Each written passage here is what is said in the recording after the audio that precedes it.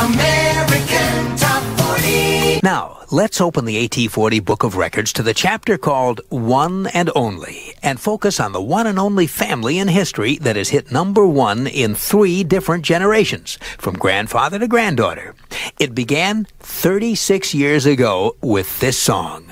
He popped a boogie-woogie rag, the Chattanooga shoeshine boy. From 1950, a piece of Chattanooga Shoeshine Boy, a number one pop song by country music star Red Foley.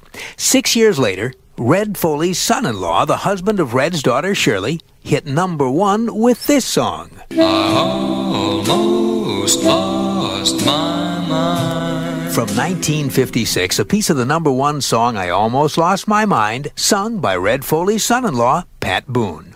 Now, in 1977, to complete the 3 generations of number one songs from the same family, Pat Boone's daughter, Red's granddaughter, hit number one.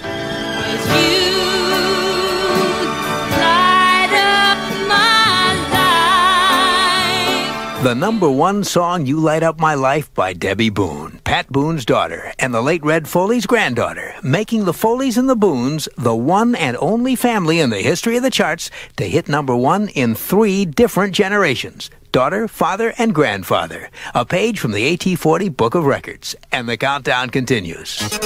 Casey's Coast to Coast.